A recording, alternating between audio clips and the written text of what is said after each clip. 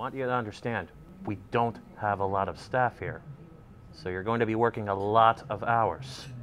Is that okay with you? I fully understand, sir. I need to make enough money for a big day.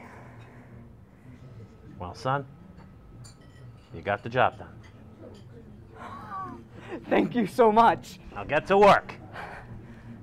John? John? John!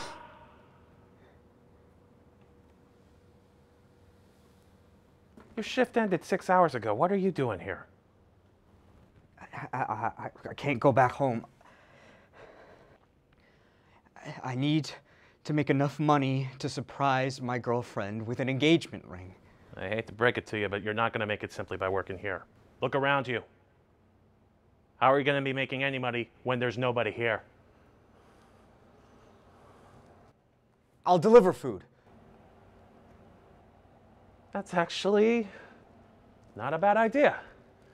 I never thought about delivering the business to the customer before. John, that is... Wait a minute. You travel here by foot. You don't have a car. I'll walk. You're going to be delivering food all day. Anything for the money, boss. Whatever you say, kid. I'll get the business set up today, and every call we get is going to be for you. You understand that? Yes, sir. All right. And don't let me catch you sleeping here again, or else I'm going to have to send you home.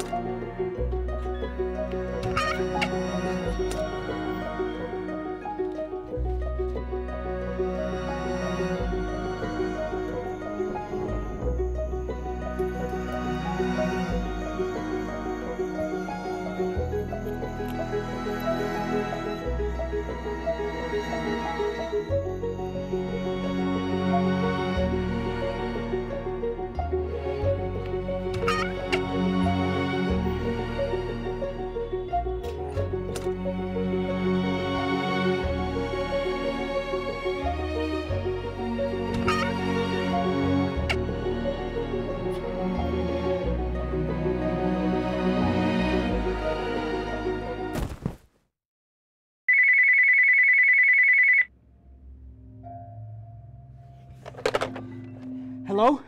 Hello? No one's there.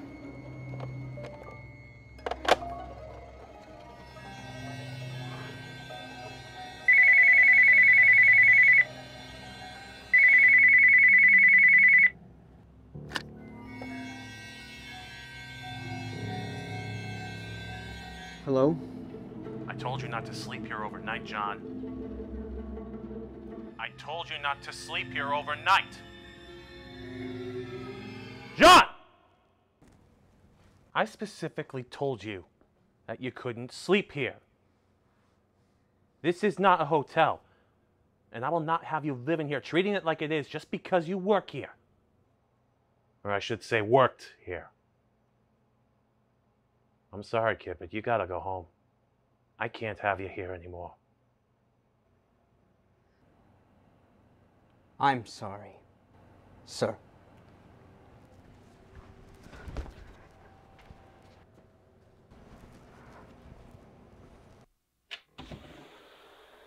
Hey, honey, I'm home. I got a surprise for you.